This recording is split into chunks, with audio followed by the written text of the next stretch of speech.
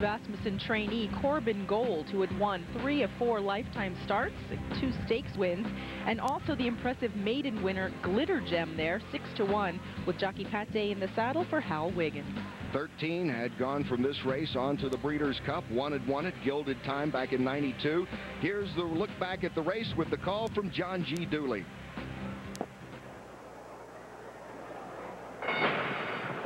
Away and running in the Arlington-Washington Futurity. Cactus Ridge, a bit of a bubble coming out to the starting gate. Corbin Gold comes out fast along with Cactus Ridge as they run to the first furlong. Glitter Gem is next in third. Orphan Brigade on the outside. Texas Deputy. Finally, Night Charger last to the 5 as they meet up now at the main track. And here's Cactus Ridge sent out toward the front by Eddie Martin Jr. The opening quarter, 23 seconds flat. 1-5, Cactus Ridge in front of Corbin Gold. Corbin Gold and Corey Lattery holds this one just outside of Cactus Ridge's flank.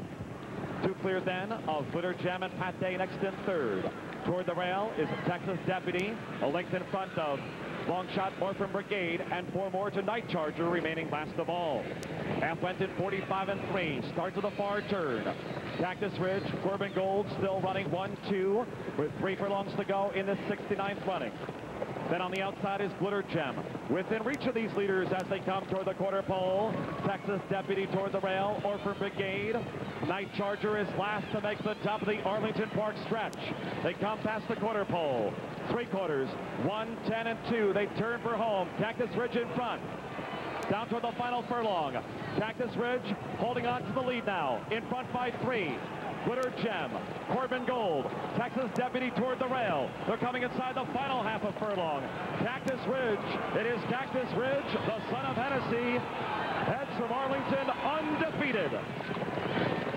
How do you like him now? He bobbled at the start, but still came on to set a stakes record of 1:35.44 for the mile. Cactus Ridge for trainer Bret Calhoun, going on now to Santa Anita, unbeaten, 4 for 4.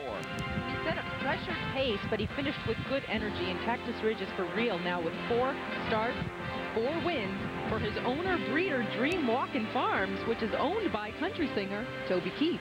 The Country Music Entertainer of the Year. He sold over 5 million albums in the last 2 years. He turned down a 7-figure offer for this horse just a few weeks ago.